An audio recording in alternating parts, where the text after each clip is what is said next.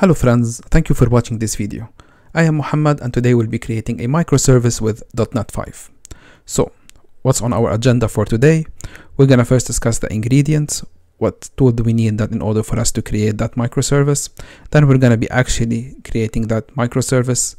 Then we're gonna see how are we gonna be able to interact with that service endpoint, and then we're gonna be managing the configuration and secrets that service is gonna be relying on for it to work. Then we're gonna be discussing the error handling and how we can make sure that everything runs smoothly even if the application fails. And then we're gonna be discussing how we can add health checks so we can make sure that the service is running as it should be. And finally, we're gonna be adjusting the logs in order for it to work on development and production. So we're gonna have a different version of logs for development and a different version of logs for production. As always, you'll be able to find the source code in the description down below. Please like, share and subscribe if you like this video. It will really help the channel. So now for the ingredients. We're going to be needing two things: Visual Studio Code and .NET 5 SDK.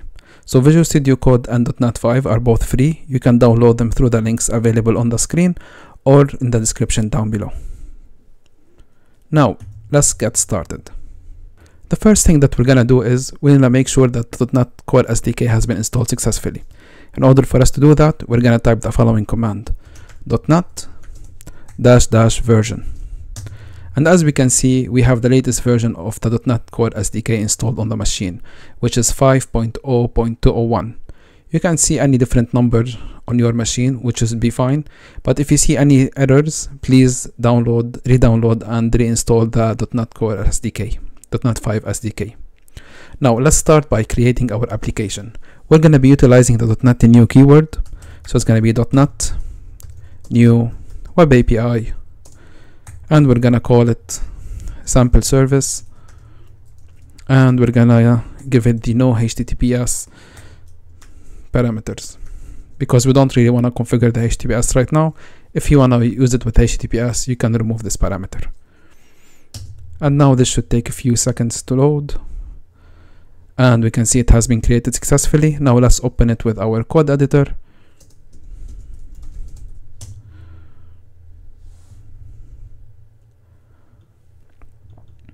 Perfect. Now we have our code editor open and we can utilize it.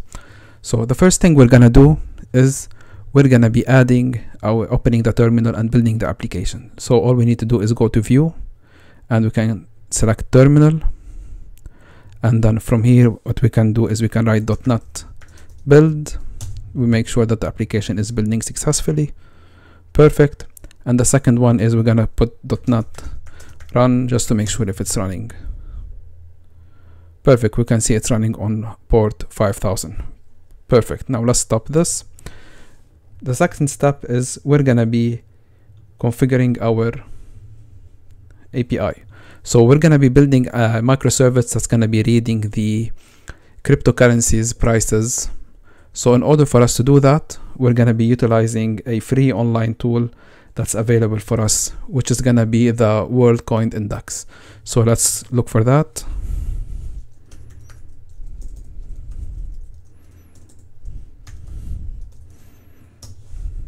And then once we visit this, let's go to, I think it's /API service.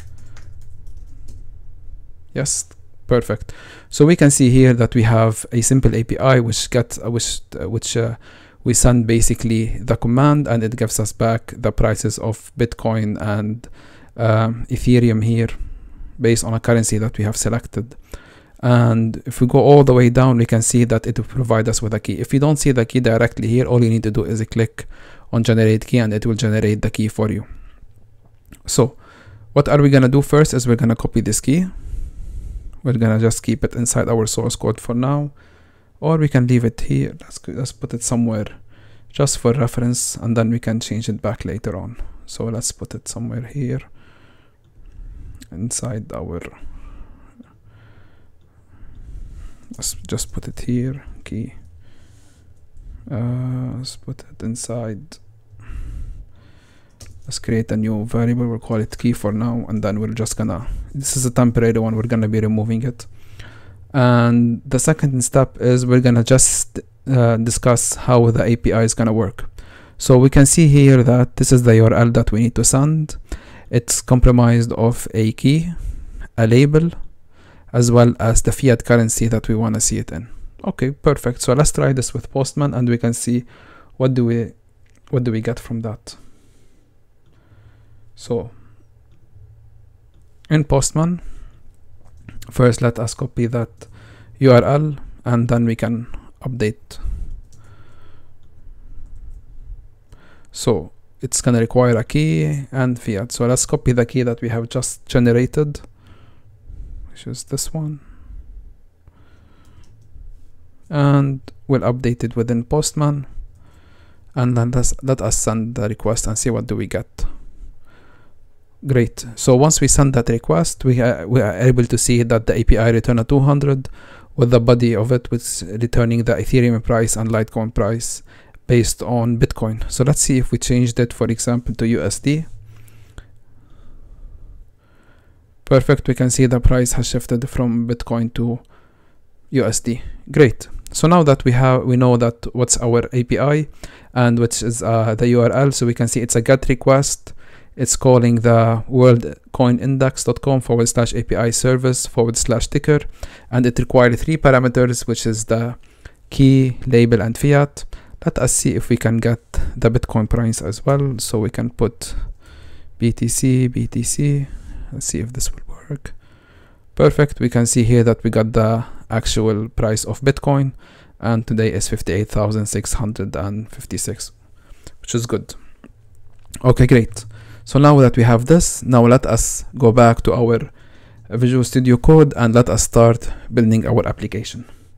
So within Visual Studio Code, the first thing that we're going to be doing is we're going to be adding the service settings. And the service settings basically is going to be mapping all of the services that we need, all of the keys and secret that we want from the app settings. So to do that, what we're going to do is we're going to create a new folder inside the root directory, and we're going to call it configuration. And inside this configuration folder, we're going to create a new class, and we're going to call it service settings. Great. So inside the service settings, basically we're going to have 2 properties. The first property is going to be the URL that we want the API to call, our service to call. So property string, and we're going to call this coins price URL. Perfect. And the other one is going to be the API key that we have generated. So a string, and it's going to be the API key. Great. So once we have that, now let's update our app settings in order for us to take advantage of this. So inside our app settings, we're going to delete this. We don't really want it now. And we're going to be creating a new one called service settings. This is triple T's. Okay, great. And then here, we're going to add a comma. It's going to take only the, we called it, I think, yes, coins price URL. So let's take this and we'll put it here, and here we can provide the actual URL, and just make sure this is correct. Copy it and put it here. Okay, great. Now let's go back to our Postman and let's take the URL. I think we're gonna take all of this. Okay, and we're gonna paste it here. Great. So that's the URL. So as a rule, as a golden rule of development, we should never ever put the client secrets here. So how are we gonna add it, and how are we gonna let the application know about it? In order for us to do that, we're gonna be utilizing something that .NET provide for us, which is called the user secrets. And the user secrets basically is like it's gonna be thinking of it as like a secret key value pair that the .NET application will store inside our local machine right now, which is gonna be storing all of the secrets that we give it to it. But when it comes to deploying this application, for example, if we deploy it to Azure, we can use, for example, the Azure Key Vault, and we can store everything from there, and we can link it to our service, for example. So locally right now, we're going to be utilizing the user secrets, and in order for us to do that, we're going to be typing .NET user-secrets init. So basically we're just initializing the user secret to our application. So if we go here to the sample service.csproj, we can see that this user secret ID has already been initialized for us for this application. Perfect. The next step is we're gonna be adding the API key that we want. So how do we add that? So we're gonna put .NET user dash secrets set, and then we're gonna give it the same format as here. So as you can see here, we have service settings, and then we have the coin price URL. For the API, we're gonna have service settings, and then we're gonna have the API key. How do we do that? It's very simple. We're gonna just do service settings, and the colon here makes as if like a sub level of it, and we're gonna call it the API key. And then we're gonna actually paste the API key that we have. Let's copy paste it from here, copy it, and let's paste it here. Okay, great. And then after we do that, all we need to do is simply just click on enter, and it will be stored. So let's click on enter, and we can see that the service settings.api has been stored successfully. Great. So right now this service settings is mapping automatically to the service settings that we have here, which is what we want. But how will the .NET application know about it? In order for us to inform our application that we have a service setting here and we have some user secrets here, and we want to map it to the service settings class that we have just created, we need to update our startup class. And inside our startup class, what we can do is very easy. So inside our configure service methods, all we need to do is write services.configure. So basically we are configuring the service, we're adding some configuration to the .NET Core the .NET 5 application that we have, informing it that we have some configuration inside our app settings and inside our user secret that it needs to take into consideration while running. So we're gonna pass here the service settings. Let's fix the references for this. And then basically we're just gonna tell it where to look for it, and basically we're gonna be utilizing the configuration dot get section, and then the simplest way to do is get the name of the service settings, and that's it. So right now, once our application starts, inside the configuration, .NET will automatically knows that it needs to link those service settings class that we have here with the configuration that we have added inside our app settings and inside the app secrets, inside the user secrets that we have created. Great. So once we have done that, the next step is for us to create some to add a package that will allow us to do some HTTP calls directly to our API. In order for us to do that, we're going to be utilizing the REST Sharp package. So how do we add it? It's very simple as well. All we need to do is .NET add package, and we'll call it REST. Its name is REST Sharp, and enter. This should take a few seconds, and perfect, it has been added successfully. And we can check that by going to the sample service.csproj, and we can see that the REST Sharp package has been added. Great.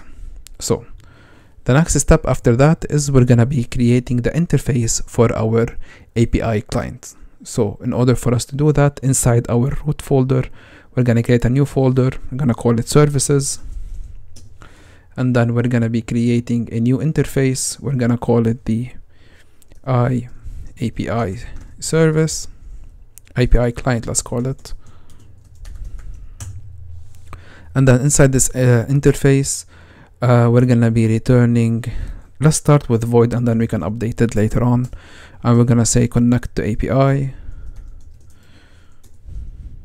or yeah, connect to API, and we're gonna basically just pass different currencies in order for us to get the price in different currencies at a certain time. So we're gonna pass it the currency. Okay, great. Now let's create our API client. So inside the service, we're gonna create a new class. We're gonna call it API client, and then we're gonna be implementing that interface that we have, which is API client, and then it's gonna tell us that we need to implement the interface. Perfect. Now let's delete this, we don't need it. And the first thing we're gonna do is we're gonna be defining the service settings here. So in order for us to access the URL that we want to send to and the keys that we have. So how do we do that? We're gonna just put private read only service settings, and we'll call it service, we'll call it settings, and let's fix the references. Perfect. So now let's create the constructor. So, and then let's initialize this, and this is gonna be, we're gonna be utilizing the I options for it. So I option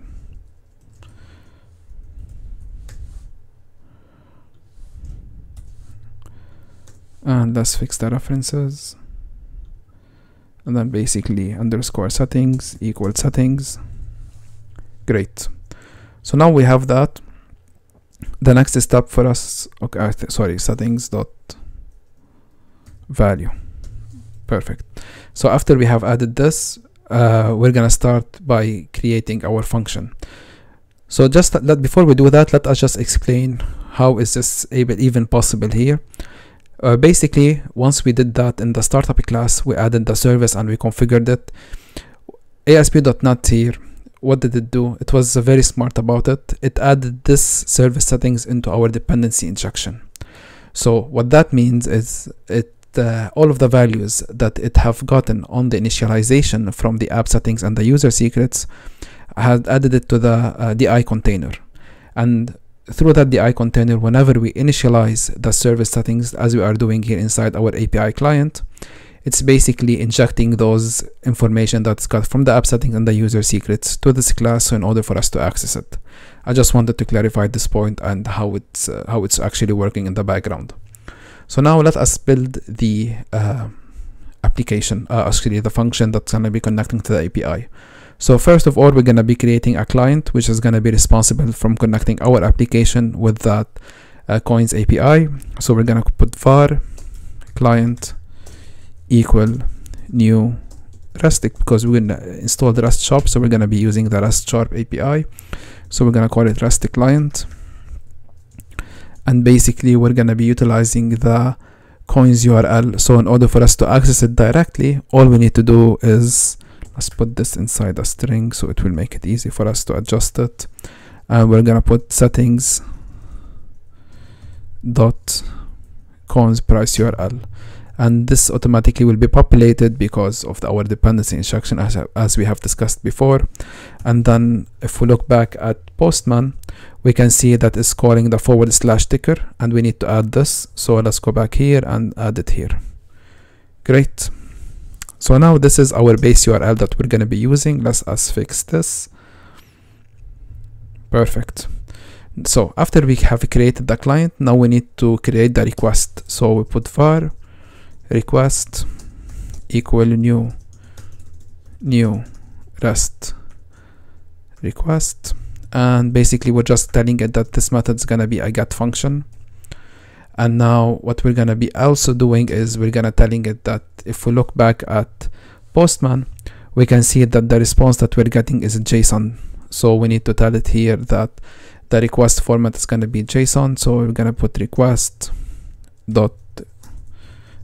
format equal data format .json. Perfect.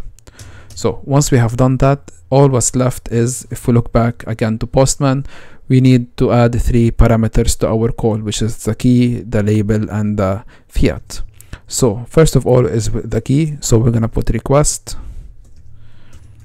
dot add parameters, and we're gonna be passing it the key. And this parameter, basically we're gonna be getting it directly from the settings because we have already saved it in our user secrets. So settings.api key, and we're just gonna give it the parameter type dot get or post, we don't really matter, it has to attach it for both. And then we're gonna, let's duplicate this and update it as we need to. So copy, because we have 3. So the second one is gonna be label, which is basically gonna tell it what type of data we want. We want Ethereum, Litecoin, and Bitcoin. So we're just gonna copy paste it directly from here, because these are the 3 that we want. And lastly, we're gonna be selecting the currency, which is the fiat, and we're gonna paste it the currency that the function takes. So we're gonna change this to currency. Perfect. So once we have added that, the next step is gonna be actually doing the call. So var response equal client dot get, and we're gonna send the request, and that's it. So right now, let us do a quick summary of what we did. So the first thing here is we initiated a REST client, and then we initiated the REST request, and then after that we added the parameters. So the request added the request parameters, and here we're actually doing the call, calling the API with all of the request. Perfect. So once that client is gonna go and do all of the requests, it's gonna send us a response. So, but we need a way for us to process the response, because basically it's going to return it for us in a text or a JSON format. But we need a way in order for us to utilize it. So previously, before .NET 5, if we were going to do that, we needed to create classes and basically DTOs, and those DTOs will need to be mapped directly to those, and we need to do a lot of matching between the JSON files and the classes that we have created in order for us to get that response. But luckily within .NET 5, a new feature that got introduced, which was records. And records basically takes the complexity of creating a completely new class just in order for us to do all of these mappings. So let us create some records, and based on that records, we are able to basically map to the response, and we can serialize the JSON object into the records that we want. So first, let us take a look at our response from Postman. As we can see, that response is it's a JSON, and it has the markets here, and then inside that markets it's gonna have a list of an objects, and every object will have name, label, price, timestamp, and all of those. So it looks straightforward enough, so let us start creating those records. So first we're gonna start creating that market. So how do we do that? All we need to do is type public record, and we're gonna call it market, and from every one of these market we're gonna have, for our use case right now, it's gonna be very simple. All we're gonna be utilizing is the label and I think name and price. So string label, string name, and let's see the price. The price is a double, so put the price, so double, let's put a double, we'll give it a price. Perfect. So after that, the next step for us, it's gonna be basically adding the, if let's look back and we can discuss. So we have just defined this, which is this object, but we need a way in order for us to serialize all of the arrays. So how do we do that? It's also very simple. So here, let's add another record, and this record is gonna be public record coins info, we're gonna call it, and basically it's gonna be a market array, and we're gonna be calling it markets. Perfect. So now we have our own coins info, which is gonna be representing this entire object, and it's gonna map to markets. As we see here, it's gonna be an array of markets, and every market is a record which is formed of 3 properties, which is labels, name, and price, which is very easy to create. So as you can see, we only have 2 lines of code, which save us the time to create a complete class, which we're only gonna need in order for it to transfer objects from one point to another.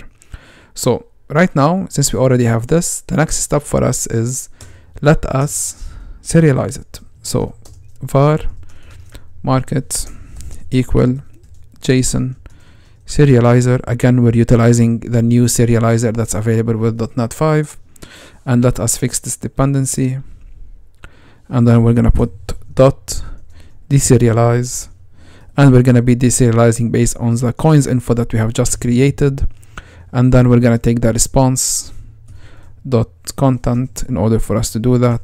And lastly, what are we gonna do is we're gonna be returning this to the function which is calling it, so we can put return to markets.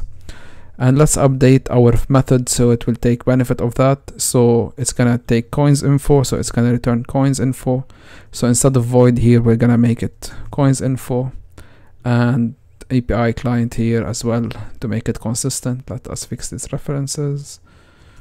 Okay, great. And here it's able to do that. Perfect. Let us build and see if everything is still built as it should be. So .NET build. Okay, great. So right now we have created a services, which is an API client service, which is going to be responsible to communicating with our application with the API. But how is .NET going to know about it? Again, the easiest way to do it is we have to inject it into our startup. So how do we do that? Inside our configure services, all we need to do is type services, and we're gonna make it as a scoped. So per request is gonna add a scope for this method. So add scoped, and we're basically gonna be injecting the I API service with the API service. And now let us just fix the references.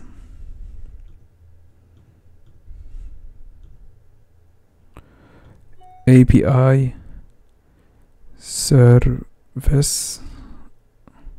Okay, what's maybe, oh sorry, it's called API client. API client, and here it's called API client. I apologize for that. And using perfect, now this reference has been fixed. So after we've done that, it's time for us to test it. But how are we gonna test it? Let us create a controller where it's gonna be utilizing all of this, and then we can actually see the test and we can respond. So we don't really need this anymore, so let's delete the default control that is provided. So delete, yes. And inside our controller we create a new class, and this class is gonna be called coins market controller. Easy name. And inside this controller, inside this class, let us just add some configuration to it. So the first thing is it's gonna be an API controller. Okay, let's add the fix the references. And second, we're gonna define the route, and this is gonna be again also controller. Great. And then this is gonna inherit from the controller base. Great. So once we have done that, now let's add our service, which is the API service that we're gonna be utilizing. So it's gonna be private read only API client. We're gonna call it API client, and let us fix the references.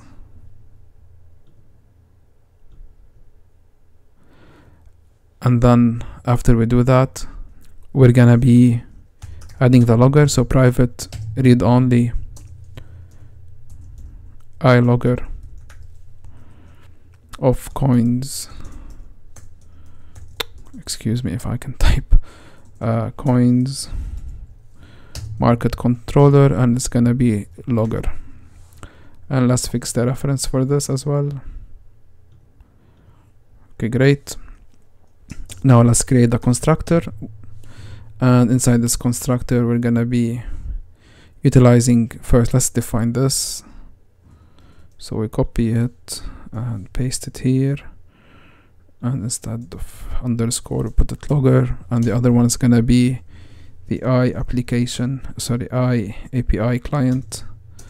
API client,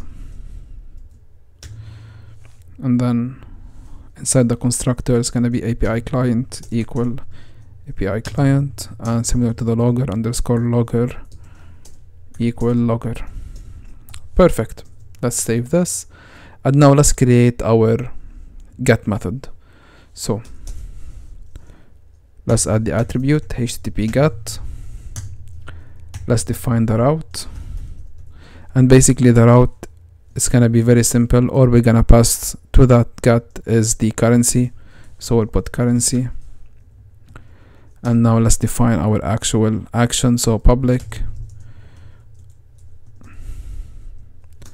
I action result, and it's gonna be a get function, very simple. And then we're gonna be passing a string of, it's called currency. Great. And then it's very simple, we're gonna be calling the API client, so var result equal underscore API client to connect the API, and we're gonna pass it the currency that we have passed. Great. And once we do that, all we need to do is we're gonna return an OK, which is a 200 with the result. Okay, I have a typo here, so let's fix the typo. Perfect. So let us build this application and see what do we have. .NET build. Great, now let's run it. .NET run. Before we actually see the response, I just want to mention one thing related to .NET 5. So previously to .NET 5, if we wanted to utilize Swagger, we had to install it separately to our application.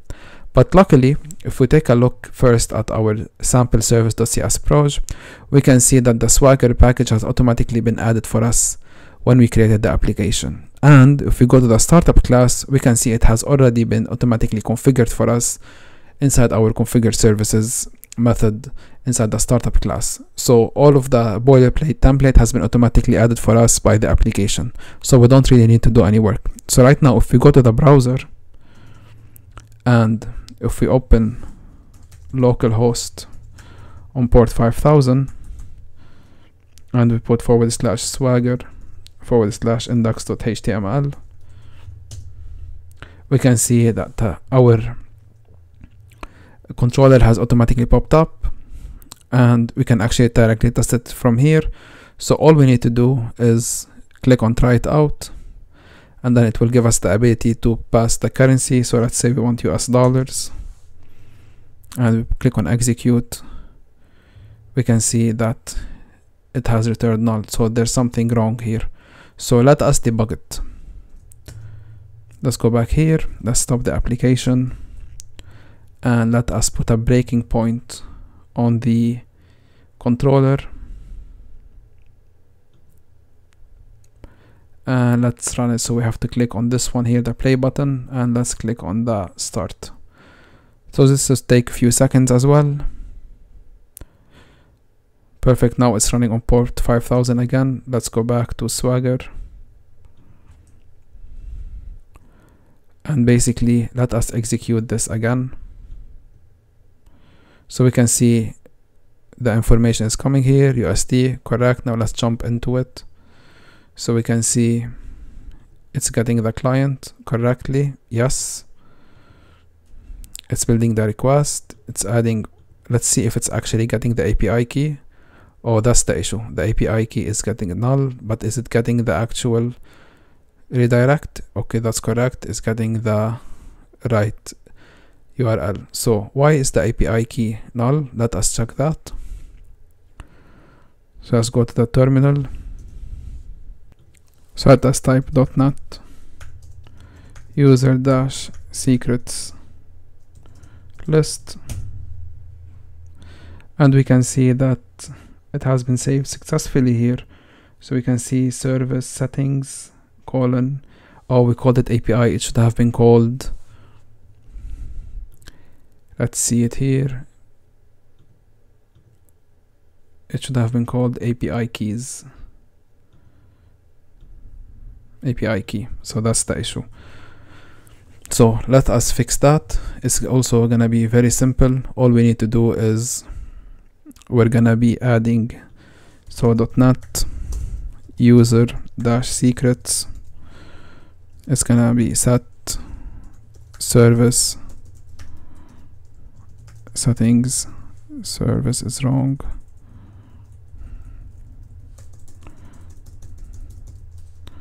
Service settings API key, and then we're gonna actually pass the API key, which is gonna be the same as this. And let's paste it. Okay, great. And now we can see that it has saved service settings API key. Okay, great. Now let us check it all again, and we can see that it's getting the API key successfully. Let us try to run the application again and see if it's actually gonna work. Now let's go back to our web and let us execute it again, and we can see that the response have come back successfully.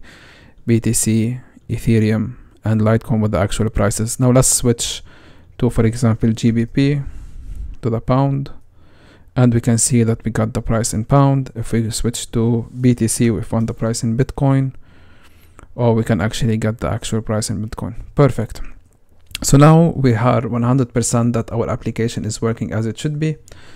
Now it's time for us to discuss how are we gonna make this application less error prone, and how are we gonna be able to handle if there's something went wrong, because one of the main features of microservices is they are reliable. And since right now we are depending on a third-party service or third-party API in order for us to get the information, we need a way to make our service more reliable. And in case the code has failed, we want to automatically re-implement or redo that request again. So how are we going to do that? We're going to be basically using a Microsoft extension called Poly. And once we add Poly, we're going to add some certain rules there. So based on that, it will automatically redo the call again in order for us to have a more reliable microservice. So let's go back to our source code, to our Visual Studio Code. Let us stop this application and let's add the new package. We're going to put .NET add package, and we're going to call it Microsoft .extensions.http.poly. This should take also like a few seconds to complete. Perfect. And the next step is we're gonna be basically adding some configuration to our API client to utilize Poly. So let's go to our API client, and just to give a quick overview on Poly, first let us check if it has added successfully. So we can see it here inside the package reference. Poly has been added. Perfect. And that's all we want to say is Poly allow us to do some transient error policies. So basically what that means is it's adaptable. So if something goes wrong, we are able to do some error policies that's gonna basically, for example, retry the request again, and it will allow us to define how do we want to handle those errors. So let's try to implement it, and we can see how we can how it works from there, and we can explain one by one how it works. So the first thing is we're gonna be adding here is the retry policies. So let's go here and we create a list on top. Let's add a new comment, and we're gonna call it adding retry, well, call it Poly policies. Okay, so far gonna call it retry policy equal policy. Let's fix the reference. Great. And then we're gonna put dot handle result, and basically since REST client is gonna be returning an iREST response, so we can put iREST response, and we're gonna be handling those results. And in case the response has invalid status code, now we have to define what are these invalid status codes. So but let us first do this. So invalid status code dot contain the REST the response dot status code. So let us, before we do anything else, let's define those invalid status code. And the invalid status code, basically it's gonna be a static list, so let's add it here. And private static read only, it's gonna be a list of HTTP status code. Let's fix those references. Let's continue and call it invalid status code, and now let's fix the references. Perfect. The other one, okay, great. And this is gonna be equal new list, and then basically we're gonna be defining all of the HTTP status code that we might have. So it's gonna be HTTP status code dot bad request. It's gonna be HTTP status code dot bad, let's say, I don't know, bad gateway. HTTP status code dot internal server error. HTTP status code dot request timeout. Request. Okay, and then we're gonna put the forbidden one. HTTP status code dot forbidden, and let's add also the gateway timeout. So HTTP status code dot gateway timeout. So basically, let's do a quick summary of what we're doing here. We're adding all of the status code that the HTTP API that the API might give us back, and if any of those status code, the HTTP status code, if the API actually returns it, the retry policy that we have is gonna capture it, and basically the first line here is gonna be comparing the response that we get from the API with this list, and in case these matches, what we're gonna be doing is we're gonna adding some rules and regulation to the retries. So we're gonna say if you actually get any of those status code, you need to wait and retry, and we're gonna define right now how many times you wanna retry. So for now we're just gonna say you need to retry 10 times, and then here we're gonna be doing something called exponential backoff. So what does that mean? An exponential backoff means, so let's say the first time we did the request to the API and it failed, and we did it again directly, and then we did it again directly. So what we're doing now is we're just doing retries in the same very fast, one after another, in order for us to get the response, which is, first of all, is gonna create a lot of load on the API, and it might give us a request. We have reached the limit of doing the request, which we don't really want that.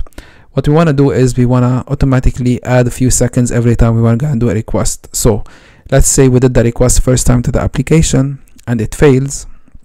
What we're going to do is we're going to wait a few seconds and then do another request, and then if it fails again, we're going to add more seconds and we're going to request again. So it's an incremental or exponential backoff. So how do we do that? It's very simple.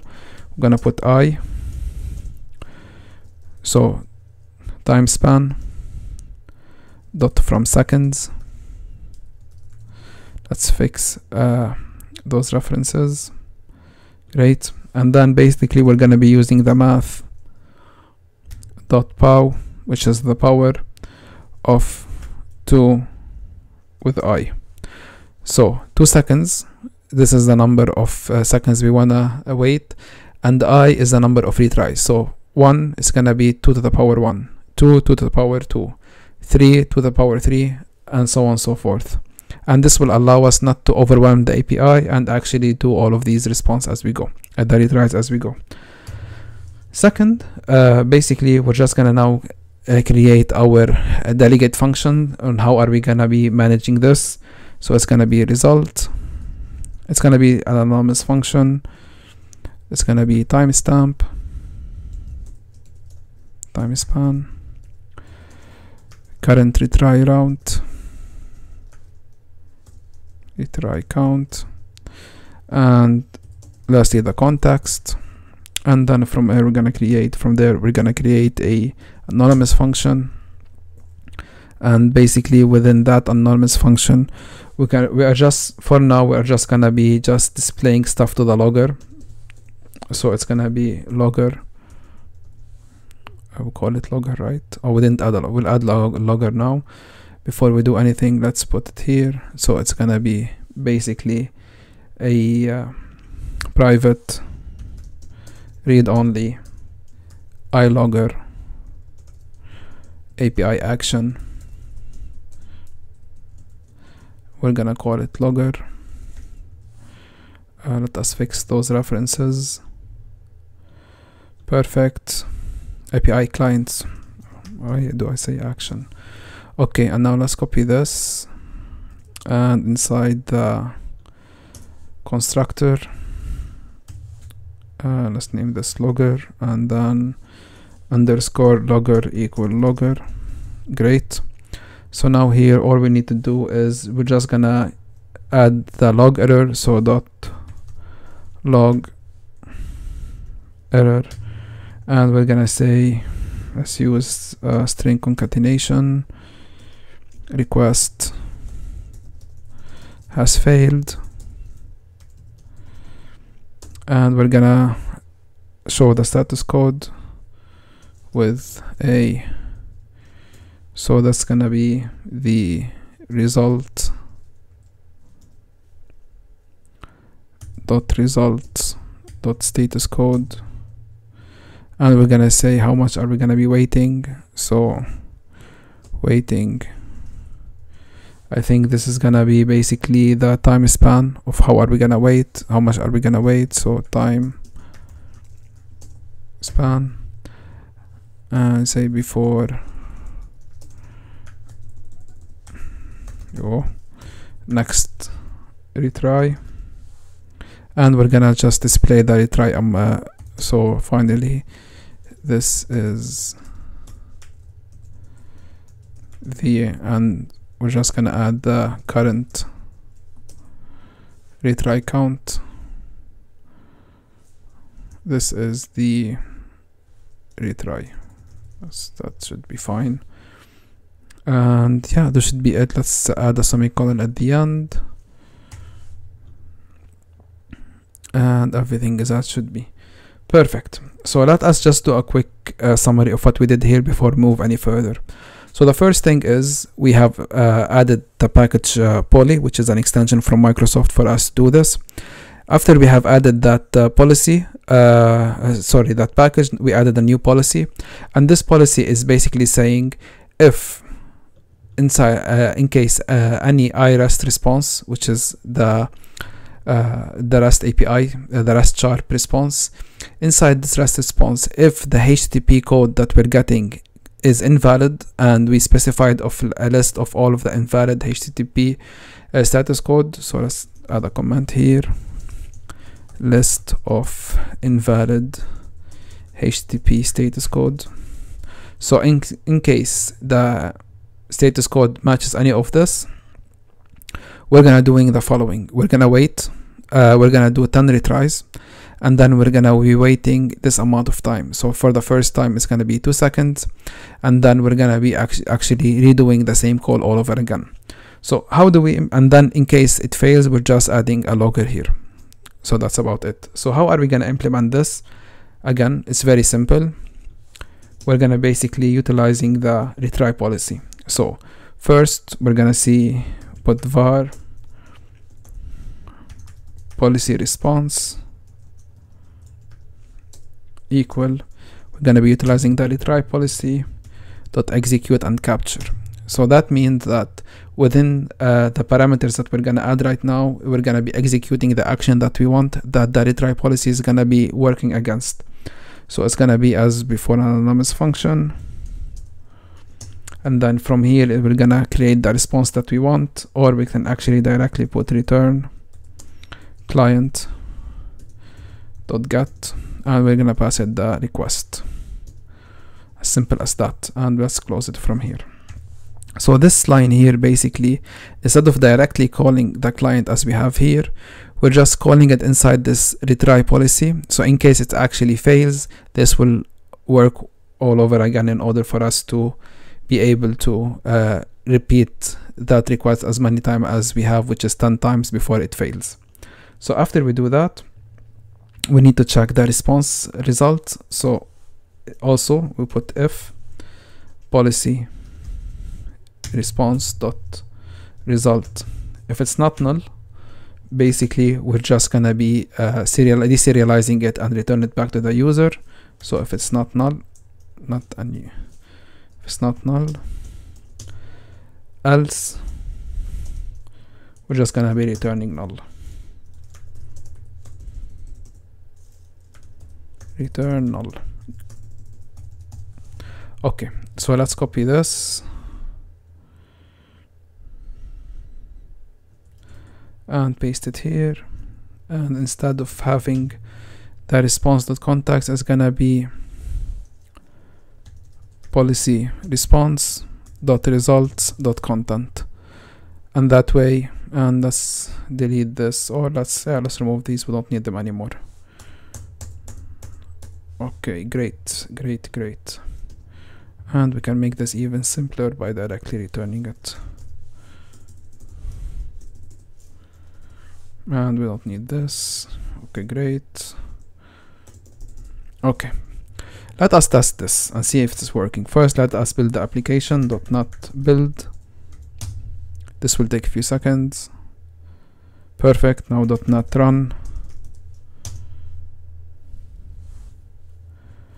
Great, now it's running on the same port. So let's go back to our web browser and let us execute it again. Perfect, now we can see it's actually working. One thing we're gonna do right now is let us turn off the internet so the application will not be able to work, and we can see and let's see what happens. So execute, we can see how it has failed, and if we put it back and we execute, we can see it has worked. Perfect. So that was it. Now let's go to the next step inside our code, which is adding some health checks into our application. So what are health checks? Health checks are basically it's a middleware that Microsoft provides for us in order to check if our application is behaving as it should be. So let's say we have decided to deploy this microservice within Kubernetes. Kubernetes will be able to query the healthChecks API inside our service to make sure if it's running successfully. If it's not running successfully inside the container within Kubernetes, it will basically shut down that container and restart it again, so the application is running as it should be. So it's a really good way for us to know if the application is working as it should, and if it's not, it tells Kubernetes or any other hosting service provider that it should restart the container that's being hosted on. So how do we utilize health checks?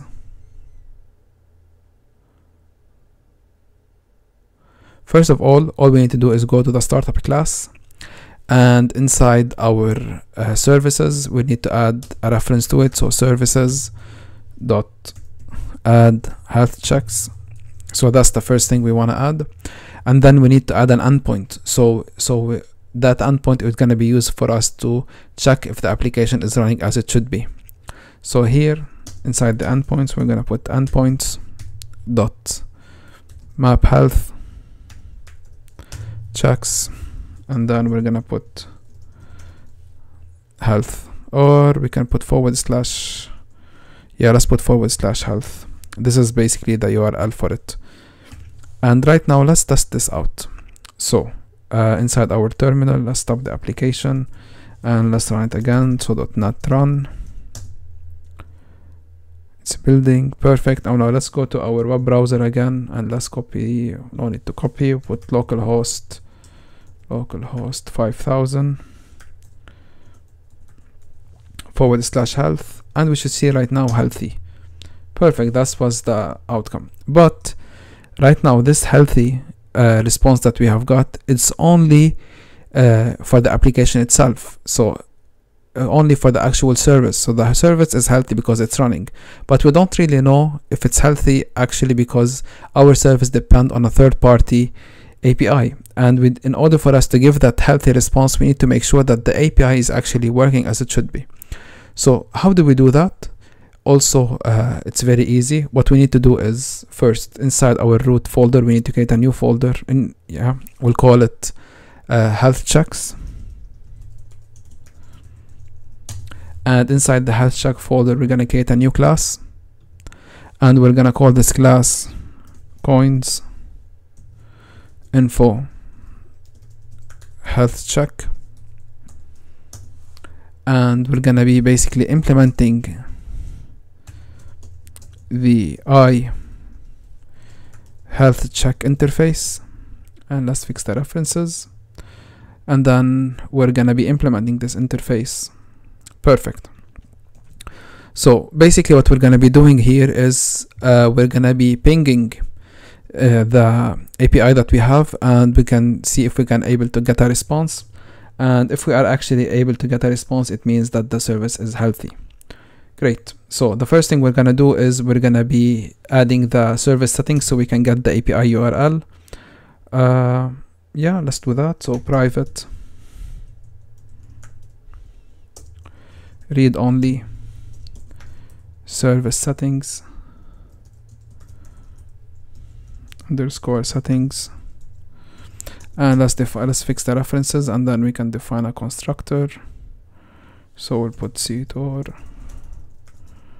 and then here we're gonna be basically using the options service settings,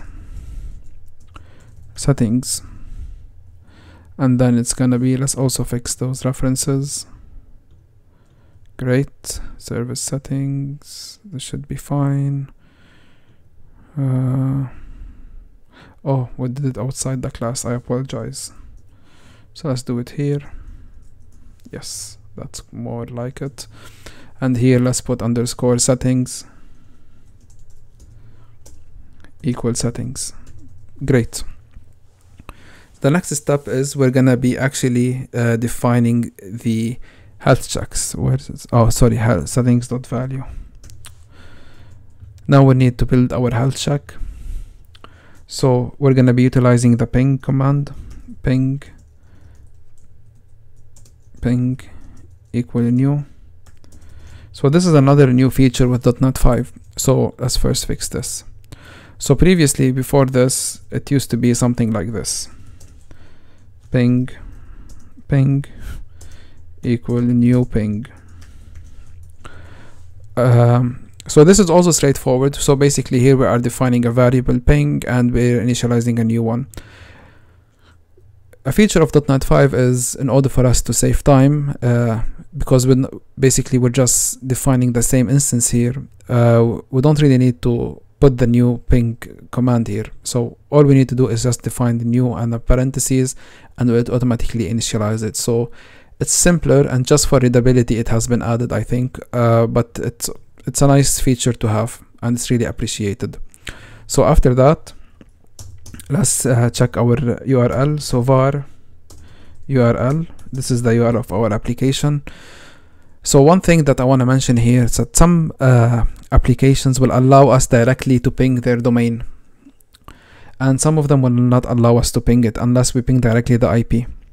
So in order for us to check this, I did the test before, and that current one that we're using, which is the coin index, this domain itself here, which is the world coin index, will not allow us to ping directly the domain. So we need to ping the IP.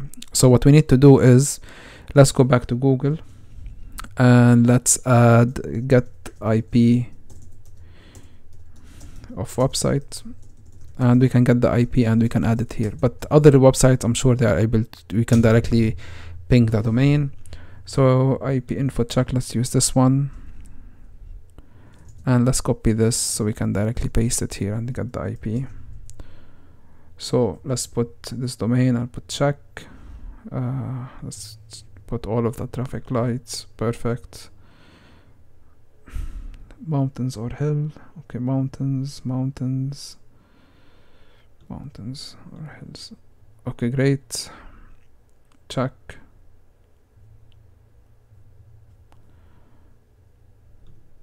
Okay, it's not working. Let's find another website. Let's check this one. Okay, let's paste it here and find IP. Okay, great. That's the IP address that says an error. Why is it giving an error? So let's put in. Oh, we had added this at the end. Find IP. Perfect. We got the IP address. Let's use this one. And let's go back to our application and go here and we'll paste the IP address. Great. So after that, we're gonna just defining the reply equal await ping dot send ping async, and we're just gonna be sending the URL. And this is an await, so let's put here, make it as an async function. Great. And all we need to do right now is to check if this is actually working. So we're gonna put if reply.status it's not equal to IP status dot success. So basically the ping has failed. We're gonna return unhealthy. Return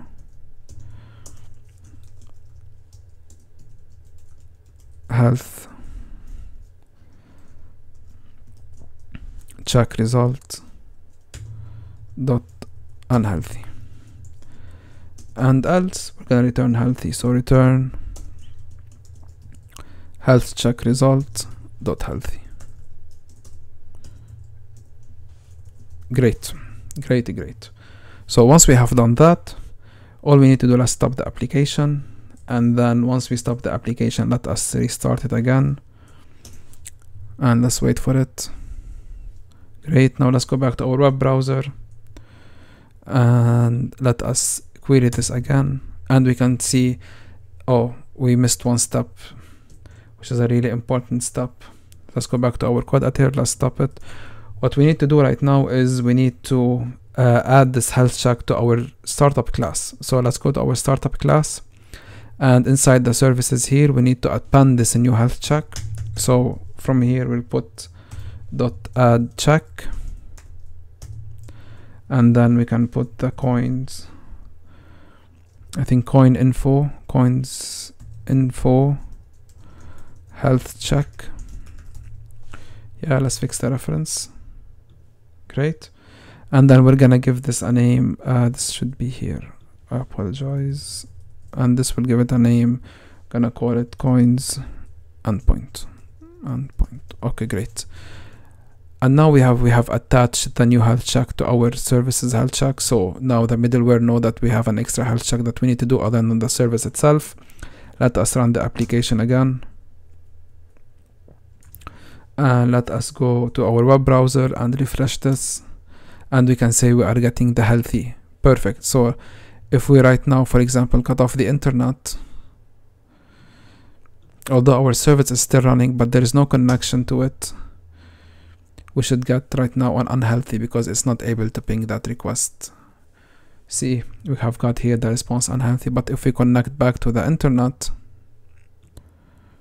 let's take a few seconds. Great. And now we refresh, it have become healthy because it's able to ping that IP address. Okay, great. So this is basically the health check stuff that we want to cover within this video. And the last point that I would like to mention is, let's go back to our code editor, and it's gonna be basically how are we gonna be differentiating with the output of the logs if we are actually in production or if we are in development mode.